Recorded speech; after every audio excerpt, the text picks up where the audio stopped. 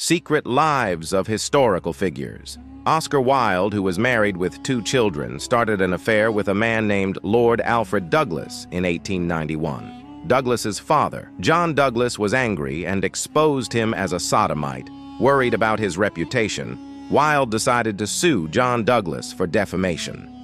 The trial, which occurred in 1895, didn't go well as there was plenty of evidence that Wilde had been with men. After 3 days, he withdrew the lawsuit. He was soon arrested on indecency charges, as sex acts with men were illegal at his trial. Hotel, maids, and housekeepers testified. They saw him with men in his bed and feal matter on his bed sheets. He was found guilty and sentenced to 2 years in prison. He was released in 1897. His health, which declined in prison, continued to decline.